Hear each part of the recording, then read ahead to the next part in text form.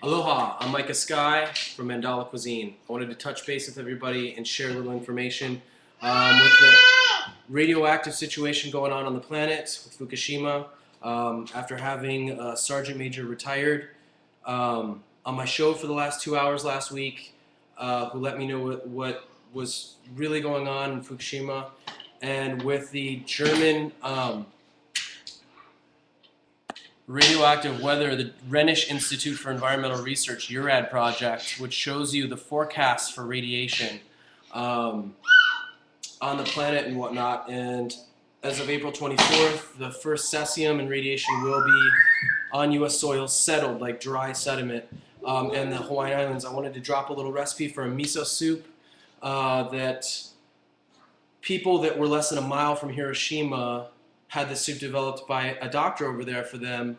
They ate it every day as a staple in their environment. Some of them are 80, 90 years old, no radiation poisoning. Okay, super simple, super easy, super delicious. And it's all gonna start with this stuff, miso right here, okay? This is a red miso.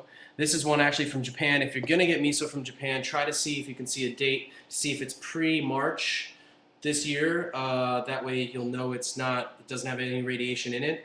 It's going to start with this stuff, pretty easy. You do generally a teaspoon per half cup. So I do, cup-wise, I do a 1 tablespoon per cup. Otherwise you do 2 teaspoons per cup. I like mine a little heavier, a little more miso-y. Basically, you're going to boil water to boiling temperatures. You're going to instantly bring it down, just kind of turn it lower, drop the miso in, disintegrate it. Then you're going to soak these sea vegetables right here that you can see. This is kombu. It's a thicker, dry, you can see the sea salt dried on it. It's a thicker sea vegetable, kind of like beef jerky-ish. You can also eat it dry. You can eat any of this seaweed dry. And I'm going to chop this into pieces. It's very tough, so I usually make cuts and then pull it apart. And then you have mami nori, wakimi. They're all different kinds of seaweed. You're going to put about a tablespoon per cup. So some people do a teaspoon and a half. I do a tablespoon. I like sea vegetables in. This is one of the primary components that's going to flush any radioactive free radicals out of your body. And then you're going to chop up this kombu, and we're going to throw it in a little cup like this to soak in water. So you let it soak while you're actually heating and stirring in the miso. It soaks the water up pretty quickly, and then from there, you're going to dump that into the soup over here. Now, I like topping it with green onions. I didn't have any green onions today, so I'm going to be putting in some kale. And this kale is pre-marinated. It's been sitting overnight, so it's a little bit more broke down. And I toss it in, again, all after boiling to keep as much of the nutrients, lime enzymes in the miso in, because that's another active ingredient that's going to help flush your system, can help flush your body. So here's a few examples. This is, again, all pre-March. This is some kombu, the mami nori, and the wakimi is a black, kind of looks like little tendrils of hair. They all have different flavors. Learn to like them. I really think a trend we should start is miso soup parties. Basically having maybe a DJ spin, music, and making big pots, since everyone's got to be drinking this to really flush the system and be happy and healthy. So I'm going to bring over the finished product of the miso. We just finished everything now. You'll notice with miso, you'll notice with miso that everything, it looks kind of clear, dark brown on the top, you can see.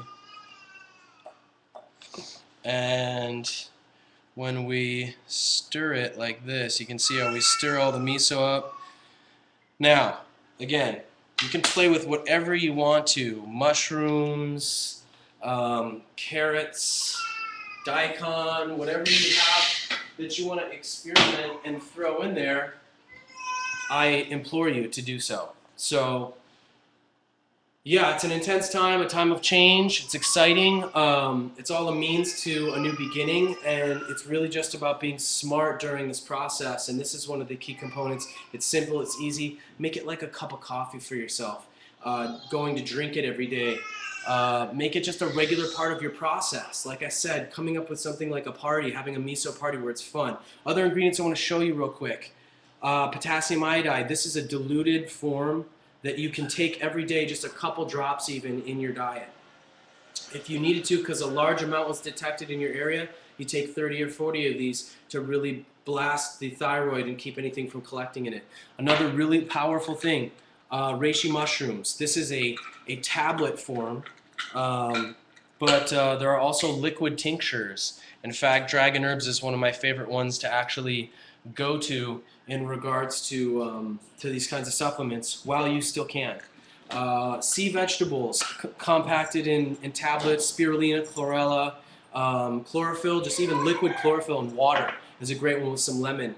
Um, it's all going to keep your body and help your body assist in healing from these free radicals that really are, these are the messengers from anything radioactive that come in and start deteriorating the body by taking electrons from your molecules, from your atoms. And they start deteriorating and weakening and just degrading the body. So anything you can do will really help in your body's process. Everyone's is different too. Some people's will be able to heal and regenerate faster than others.